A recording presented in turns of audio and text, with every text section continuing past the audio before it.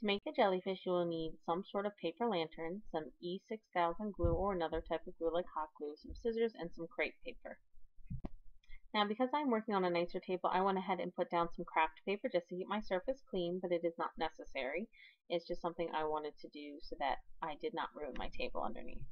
So what you're going to do is you're going to take streamers or crepe paper in different colors. I got different shades of blue, and you're going to fold it back and forth like an accordion.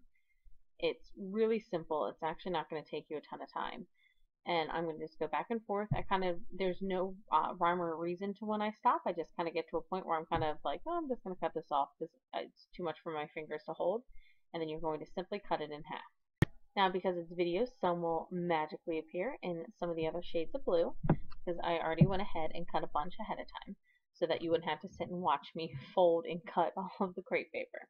So now I'm going to go through and I'm just going to cut the strands of crepe paper into different sizes.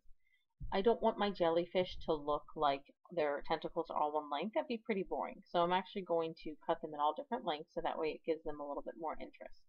So now I'll go ahead and I'll fold some of my other colors. You see how quick, once you start doing it, your fingers kind of get used to it and you can move really quickly. I didn't actually speed the camera up for this. I promise I actually am doing it this quickly.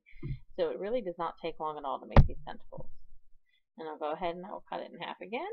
And then I will undo them and I will trim my pieces. I'm going to go ahead and speed up the video so that we can get to our next step. Now we are ready to get our E6000 glue. Oops, sorry, let me turn around. We are going to take this. You can use hot glue instead or a different strong craft glue. We will put a tiny bit of this on the end of a tentacle, one of our little crepe pieces that we cut out earlier. Now you're going to press this gently on the lantern towards the bottom half of the lantern. It does not have to be perfect. It can be kind of approximate, but I do it the bottom half or slightly below half. Now it is important that you alternate your colors and that you also are alternating the lengths of your crepe paper or your streamers. You don't want them to be the same length, otherwise your jellyfish is kind of going to look a little bit boring. So I'm just going to go ahead and continue to glue them, and I'm going to go all the way around my lantern until it touches the other side. Now we're going to be covering up the very top of this, so that it does not need to be perfect. If it's not perfectly lined up, that's okay, but try to stay as close as you can to make life a little bit easier when we go to cover it up. So I'm going to go ahead and speed the video up a little. You can see me go ahead and put the crepe paper all around.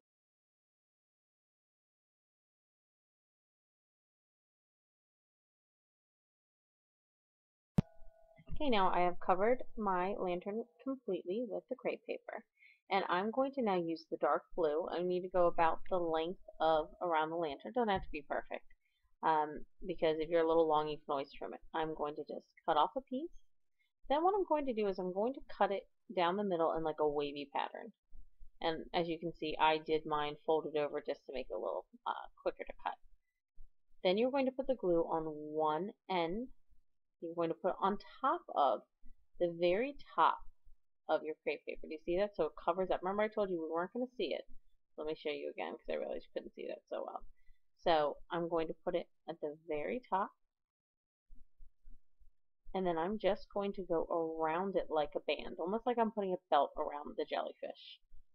So here we go. We're going to put on this little dark blue belt so it looks complete. Put a little bit more glue as I go around. And I'm going to keep going till I get to the end.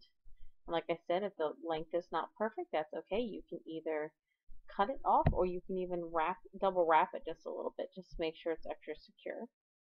And the main purpose for this is just to make it look cleaner. You don't really have to do this, but I will tell you that when it doesn't have this on there, it looks a little bit messy. So this will cover it.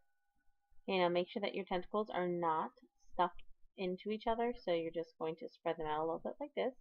And now, because it is video magic, I'm going to magically make a completed set up here.